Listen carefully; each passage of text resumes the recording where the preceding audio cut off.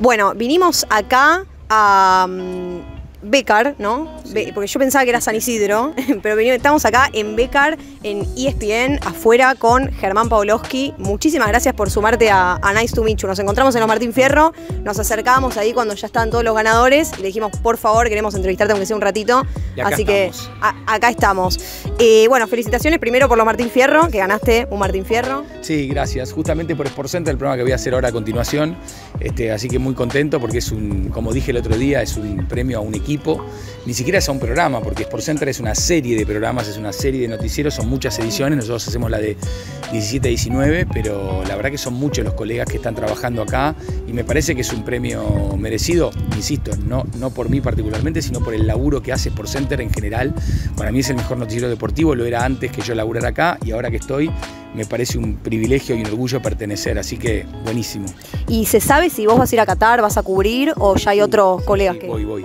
No, van en un montón, por cierto, pero sí, yo también creo que me voy el 18 de noviembre, así que voy a estar allá transmitiendo tanto para ESPN como para Telefe, para los dos canales. Y cuando te dieron la noticia y te dijeron, vas a cubrirlo, ¿cómo reaccionaste? ¿Ya lo sabías? ¿Ya lo habías charlado antes? No lo sabía, siempre fue una especulación de si iba, si no iba, si tenía ganas de ir o no tenía ganas de ir.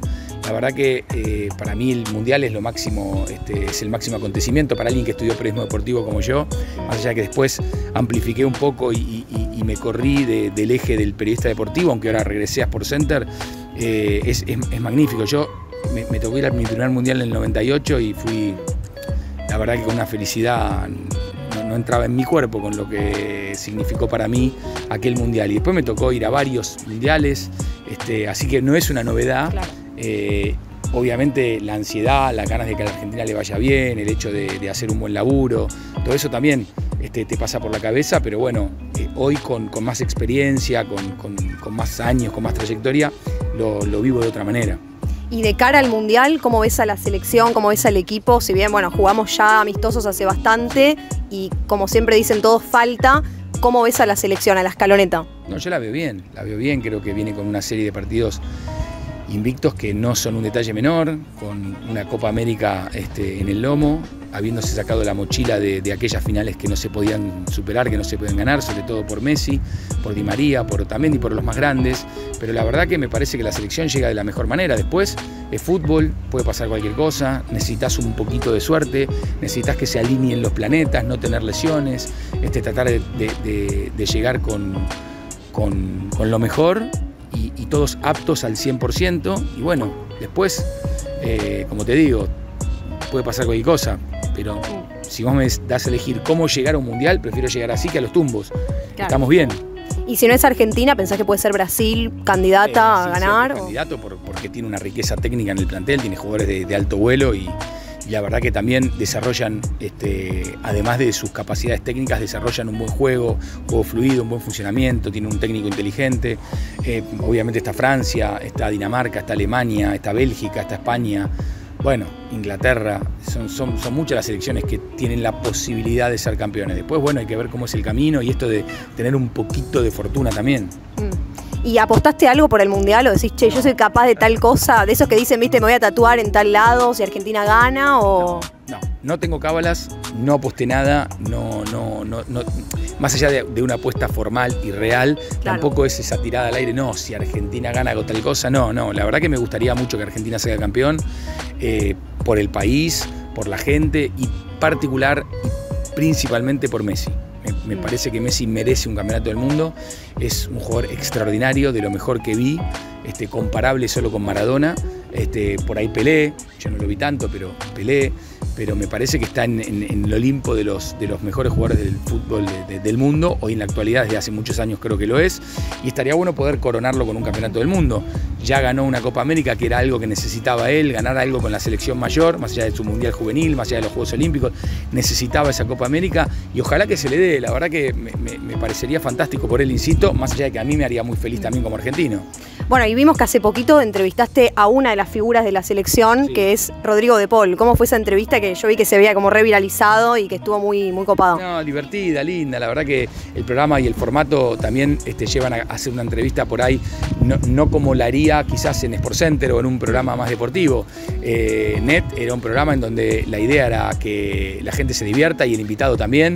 No era un programa específicamente deportivo. Yo creo que también por eso vino al programa, porque le gustaba un poco salir de lo que habitualmente le preguntan o tiene que responder, más allá de que hablamos un poco de fútbol, hablamos de Messi, hablamos de la selección. Pero le preguntaste por Tini y todo. De Tini, le hice una broma con respecto a que le quería preguntar algo y le terminaba preguntando otra cosa. Nada, me pareció divertida y él es muy copado, la verdad que es tipo divino, gran jugador, titular seguramente en el próximo mundial, así que fue lindo poder charlar con él. ¿Y cómo es ese intercambio de roles, no? Porque ahora, por ejemplo, soy yo la que te está entrevistando a vos, sí, pero vos también a lo largo de tu carrera entrevistás un montón de gente y has entrevistado gente. ¿Cómo te sentís cuando estás de este lado, cuando no sos vos el que tiene que hacer las preguntas? No, a mí me gusta más entrevistar, digamos, siempre me gustó poder preguntar y llevar adelante la charla. Obviamente por mi trabajo y por el hecho de haber trascendido en los medios de comunicación, eso hace que también sea requerida mi presencia en alguna nota. No las rechazo, acá estamos charlando y trato de cumplir cada vez que me piden, pero un poco siento que como trabajo mucho y como hago varios programas, en un momento hacía 3 programas por día, ahora estoy haciendo 2, más allá de la producción de otros, pero poner tanto la cara en la tele, si encima doy notas, es como que soy drupi. Entonces trato de, pero obviamente la requisitoria siempre como ustedes y gente que me pide hacer una nota de buena onda, trato de cumplir, pero me pasa un poco eso. Prefiero yo entrevistar y preguntar a ser entrevistado. Claro, eso te iba a preguntar, con el tema de la exposición, ya me imagino que con el tiempo lo fuiste midiendo cada vez más, pero cuando arrancaste, ¿te choqueaba un poco eso de por ahí las preguntas, las notas, que te pasen a buscar, que te hagan...? No, choquearme no, me fui adaptando. Además, pensá que en mi caso tampoco fue un día para el otro. Claro. No es que, viste, no sé, el ganador de un reality entra a la casa de Gran Hermano, que ahora está tan en boga, por cierto, entra desconocido y sale recontra famoso. Entonces, ese golpe puede ser fuerte. O un tipo que la pegó con algo. Y yo fui construyendo una carrera a lo largo del tiempo, no es que fui famoso de un día para el otro. Empecé trabajando de a poco, primero en la radio, en la tele, hice una cosa, después otra, y como que fue paulatino. Entonces no es que tuve un golpe en donde de un día para el otro salía a la calle y la gente me pedía fotos o me pedían entrevistas y notas. Entonces ese golpe tan dramático no lo sentí. Me fui acostumbrando y obviamente es como todo en la vida. Te vas tratando de adaptar a lo que te va pasando.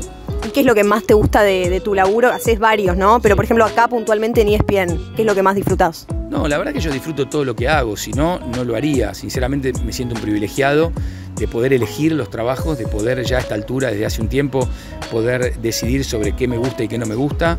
Cada cosa que hago tiene algo en especial, tiene una particularidad, por eso trato de hacer cosas todas diferentes para que no... Es decir, no sé si me veo haciendo 2 o 3 programas deportivos, como hacen por ahí mis amigos, Seba Viñolo, Gustavo, que hacen varios programas del mismo métier, de la misma, que tiene que ver con el deporte. Yo hago un noticiero que no tiene nada que ver con el deporte, que es el noticiero de Telefe. Como antes hice diario de medianoche, ahora estoy en el noticiero del mediodía. Hago Sport Center, que es un noticiero deportivo, que tiene que ver con el deporte, donde además hago juegos, fútbol, tenis, entrevisto. No es un noticiero deportivo tradicional, tiene como una vuelta de tuerca, que es lo que a mí me gusta hacer en los programas. Net es un programa que ahora no estoy haciendo, pero que ojalá vuelva el año que viene.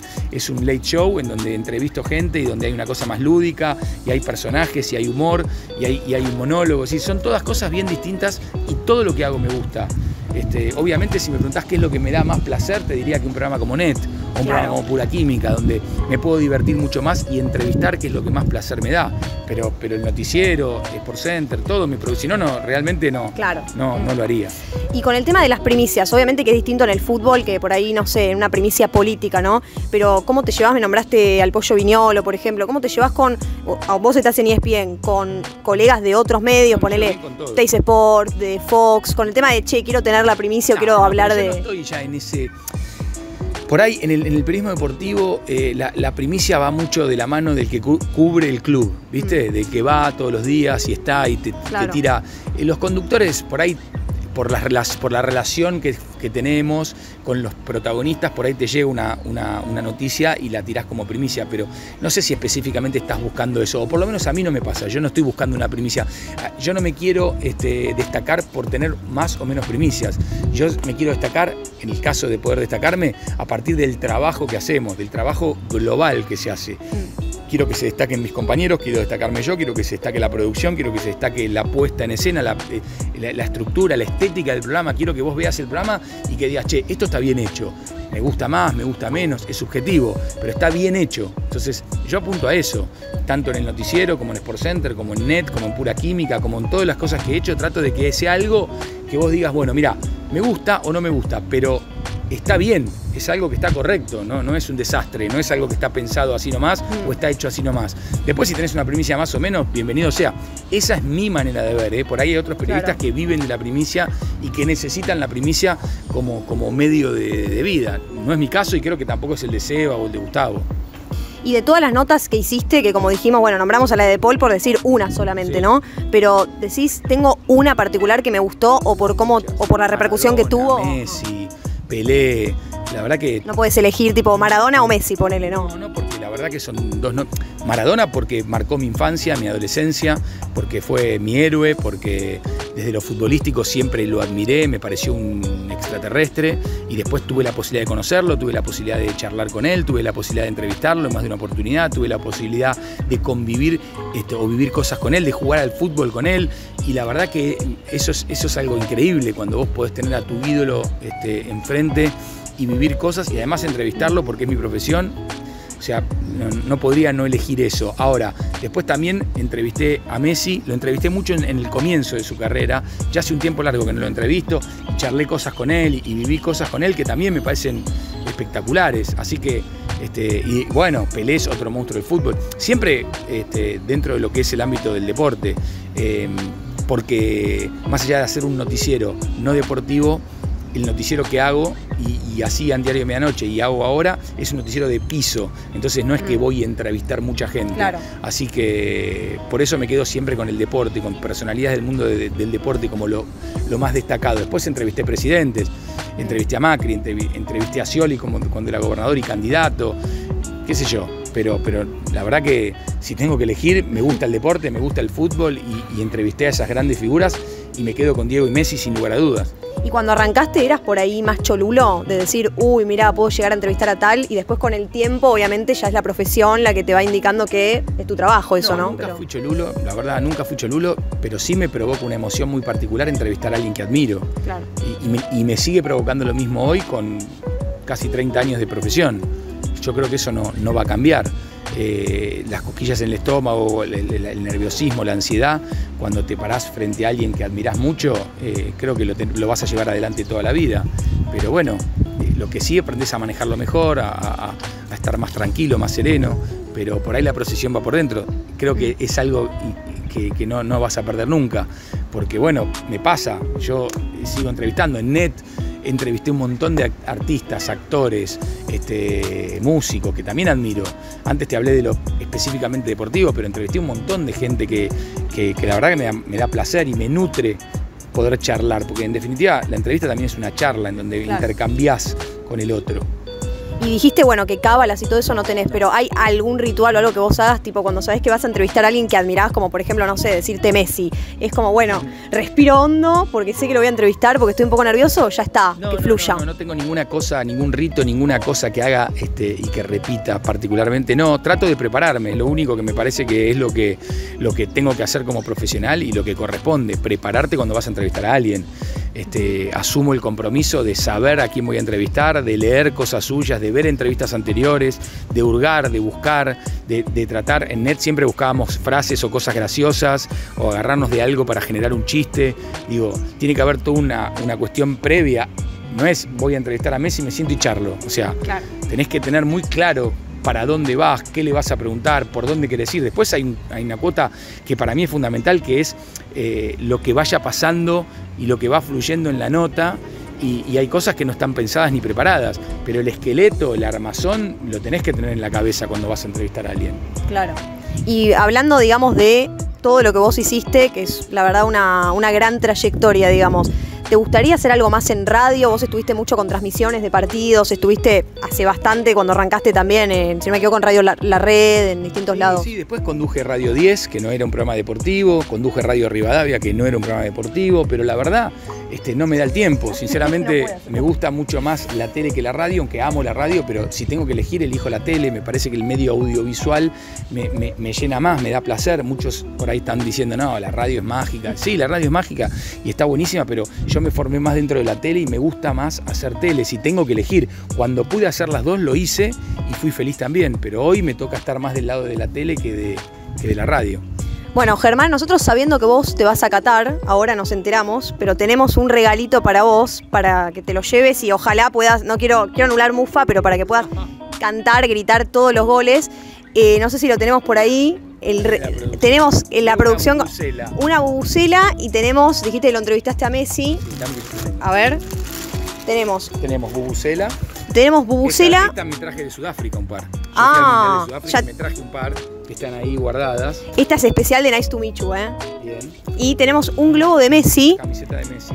Que está ahí medio desinflado, pero ahora después lo inflamos más. No se Messi nunca, por favor. Así, Messi siempre arriba. Así bien. Que eso, obviamente, desde la producción de Nice to Michu. Y si Germán quiere y se anima en ESPN mencionar a Nice to Michu, el regalito para Qatar. Vale, vamos a ver si me dejan. Si lo dejan y si no, también te lo llevas al mundial. Sí, claro. Buenísimo. Así nos tenés ahí presentes y. Viento, ¿viste? Pero estamos bien.